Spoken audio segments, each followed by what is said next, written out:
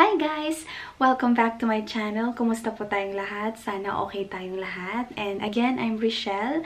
So, I'm sharing videos about working in Rarejob. So, if you're new in my channel, please consider subscribing. And if you're interested in working from home, this is a good chance for you to try Rarejob. So, I really recommend Rarejob because hindi siya stressful. So, makikita talaga natin na yung mga reviews, if we are going to search sa sa computer, makikita natin yung mga positive reviews nila na hindi sila masyadong stricto, tsaka hindi masyadong malaki yung mga penalties.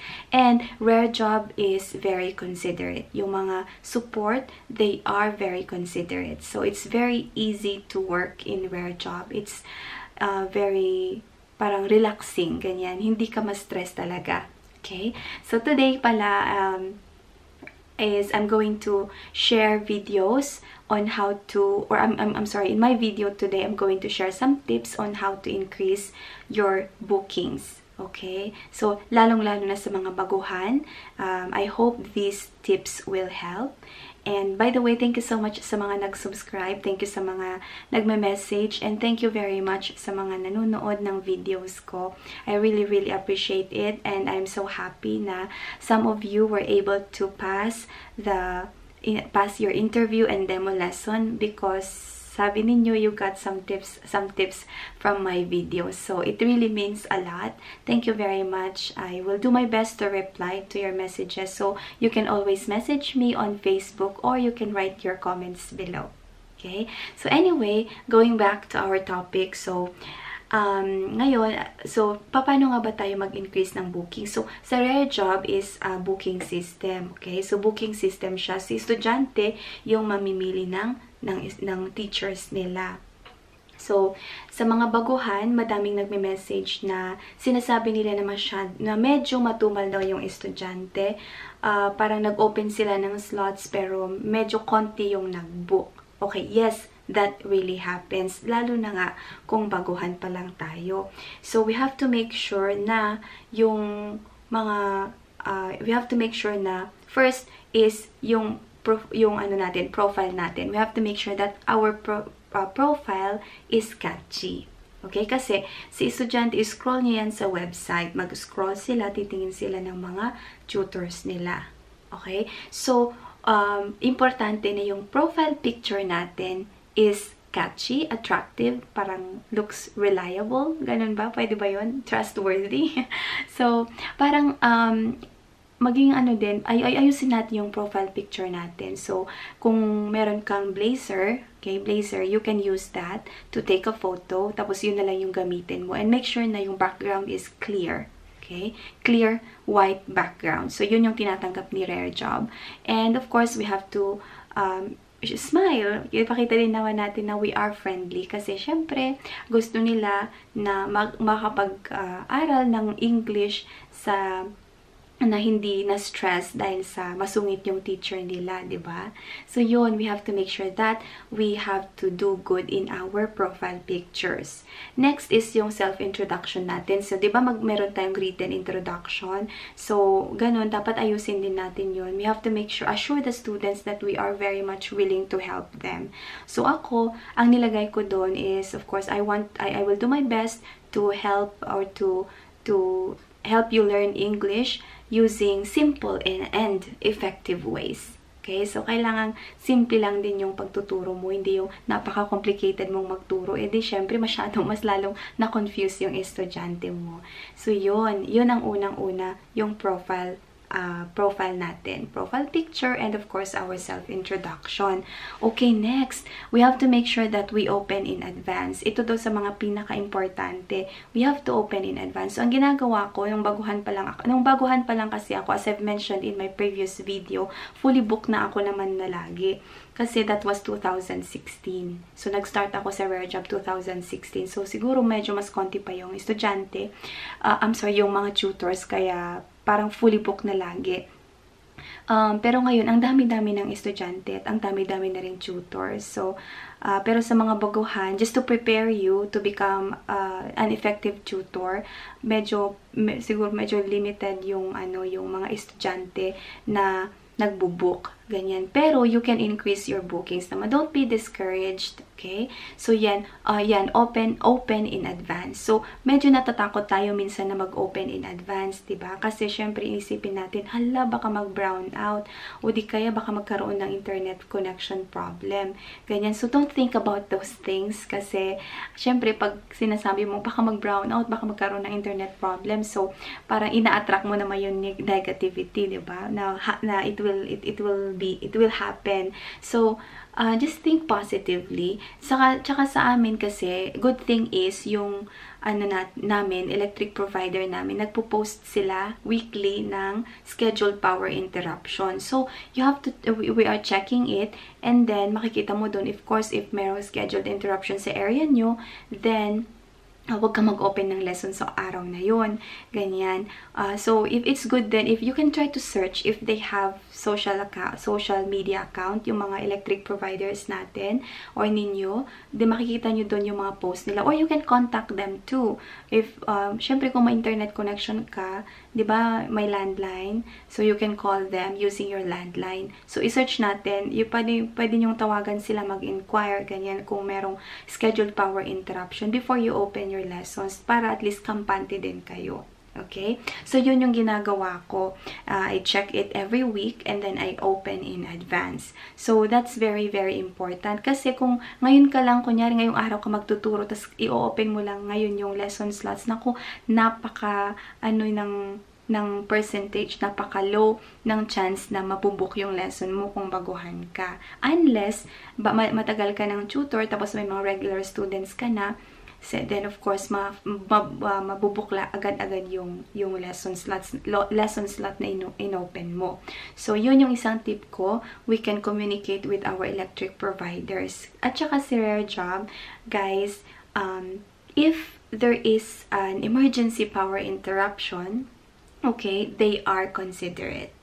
Okay, so if there is a scheduled power an emergency power interruption, biglang nag-blackout sa area nyo, you can contact them. You can send them a message. Meron silang contact information sa website. Okay? Binibigay nila yun. Accessible yun sa website. Nandun lahat. You can scroll the website. It's very, very helpful if you will browse the website para makita nyo yung mga important information na pwedeng makatulong pa sa atin. So, meron silang cellphone number doon. May Globe, may Smart, may TM. So, may choices ka. So, you can send a message na you can request them to close or cancel your lesson. So, for example, syempre, pag nag-blackout na, di ba, wala ka naman ng internet, then, so, hindi mo na siya ma-close or maka-cancel sa end mo. So, you can send them a message. Okay? And then, they will respond. They will send you a text message to confirm that your request has been processed. Okay? And, ang kagandahan din, if it's an emergency power interruption, tapos meron post yung or makakakuha ka ng record sa electric provider mo na may scheduled power interruption sa oras na yon or sa araw na yon, tapos meron kang mga klase na hindi na klase na kinancel at saka umabsent ka, to avoid penalty at saka para din matanggal yung absent mo, pwede mong isend yung document kay Rarejob through email. And guys, they are very considerate. Just make sure na tama naman yung mga sinisend mong information, and we have to make sure that we are going to do the right process. Okay, so if you don't know the process on how to do that, you can send a text, message, i-chat nyo ang Rarejob support sa website natin to get a reply immediately. Okay, ngayon pa lang habang meron kayong internet connection or habang hindi natin nararanasan tong mga to, then it's better to be prepared. So you can send them a message to ask what's the process. Or after then, pwede din namang after the blackout, you can still send them a message to ask what's the format and what's the process. So of course, hindi ko pwedeng sabihin dito, di ba? Kasi confidential yun. So, pwede nyong kunin yung information from tutor support. they are very much willing to give the information you need. So don't be shy to send them a message. Sa website natin, nandun yung chat support nila na nagre-reply sila agad-agad. Bilis nilang mag-reply doon. Okay? So, pwedeng i-consider yun ni Rarejob. So, very considerate sila. Tatanggalin nila yung absent mo at saka walang penalty. Okay, di ba? Very good yon. So, don't be afraid to open schedule. You open your schedule in advance. Okay, that's one of my tips. My third one is this is also very important. My third tip is, of course, we have to do good in our lessons. We have to be, kahit na pagod na tayo, antok na tayo, we should not show this. We should not show it to our students. Okay, para at least makikita nila na willing kang magturo. Okay, so hindi naman sa pagmamayabang ha, pero just to encourage and to share my experience, I have a lot of students who are saying that they booked my lesson because their friend recommended me. Okay, so parang sinasabi nila na I booked your lesson because my coworker or my friend or my brother recommended you to me. He said that you are a good teacher. So, di ba nakakatawa ng puso yung mga ganon? So, nakakakuha ka ng regular students because of your performance, the way you teach them. So, that's because of you, okay? So, hindi dahil ang tumal naman ng estudyante sa sa Rarejob, parang ganito naman pala. Hindi po ganun. Parang it's not because of Rarejob, okay? It depends also sa performance mo. It depends sa gagawin mo, yung mga techniques mo kung paano ka makakuha ng madaming estudyante. So, as for me, kahit na nag-open ako ng, kunyari, nakaka-open ko lang yung lesson ko 30 minutes before, mabubuk siya agad-agad kasi I already have a lot of regular students. So, ganun din siya, guys. Ako din, nag-start din ako from the basic. So, you can also get a lot of regular students in the long run. So, don't be discouraged. Okay? So, yun, we have to do good in our lessons. Gawin natin yung isipin naman natin na nabayad naman tayo sa 25-minute lesson na yun. So, kahit ano pa yung behavior ng student mo, as long as hindi ka naman niya binabastos or hindi naman siya hindi ka niya binabastos or kino-curse, ganyan dyan. Well, wala ka namang hindi mo naman dapat mo namang i-treat ng mabuti o ng maayos yung estudyante mo. So, kahit na antok ka na, ganun. Kasi it's your job. That's your job. Okay? So, sila din naman. Pagod na pagod sila galing trabaho. Ng mga estudyante natin, mostly, they are having their lessons before they go to work and after work. So, pagod na pagod din sila after work. And they also, as I've mentioned, they go to the gym after their work. So, antok na rin sila, pagod na pagod sila, kaya gutom sila. Pero, they're doing their best to still attend the lesson kasi gustong-gusto talaga nilang matuto. So, in return, since bayad naman tayo, we also have to do our job.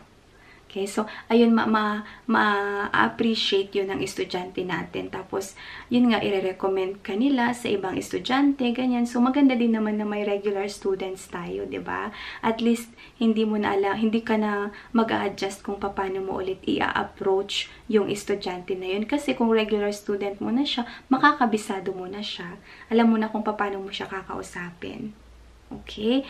And don't be afraid yun. Don't be afraid to open your lessons. So, sa mga baguhan, if you are still applying or you haven't opened your first lesson yet, go lang kasi sayang naman yung oras. And don't be afraid with your tutoring notes kasi as I've mentioned sa last video ko, you are given 48 hours to complete your tutoring notes. So, sa website, pwede kang mag-save ng draft doon. So, kung hindi mo matapos agad, you can save it there and then you can fix it once you have time na. Okay? Para at least, hindi ka mag-spend ng madaming time sa paglalagay ng tutoring notes, na-consume na siya. So, parang, at least kung isi-save mo na lang siya sa draft, then, you can do it later. At least, makakapag-klase ka pa. Diba? Well, preferably nga, you have to do that yung within the 5-minute break after the lesson. Pero kung hindi nga talaga kaya, Rarejob naman is very considerate, as I've mentioned. So you are given 48 hours to complete your tutoring notes and to submit. Complete and submit. Make sure that you submit. Kasi kung sinave mo lang sa draft, hindi siya submitted, wala din. Okay? So, meron naman doon, makikita nyo naman kung okay siya, may check mark siya, at saka kung wala, meron siyang exclamation point na red. So, just to remind that you have a pending tutoring note. Okay? Or you have pending tutoring notes. Okay? Ganon. And, one more thing, ano pa nga ba yung, okay, so yun nakalimutan ko na yung ibang yung ibang sasabihin ko sana, pero yun for now yung mga tips, okay? Yun for now yung mga tips na ibibigay ko on how you can increase your bookings. And again, guys, don't be afraid so that we can earn more. Don't be afraid to open your lessons. Japanese people are so kind. Okay, and of course, the tutor support in Rarejob are so kind too. You can always send them a message sa website natin para ma-replyan ka nila agad-agad. Okay, so I hope these simple tips help you, and please don't hesitate to send me a message. You can always reach me on Facebook, Richelle Galula, so I can still see your message requests. Na kahit na hindi tayo friends sa Facebook, chine-check ko pa rin yung message requests para make sure na nakakapag-reply ako agad-agad. And sa mga nagko-comments din, thank you very much. I'm also doing my best to respond to your comments. So, I hope na nakatulong tong video ko na to. And thank you guys again for subscribing. And thank you so much for trusting my tips. Thank you very much for watching my videos. I hope you have a nice day and see you in my next video. Bye!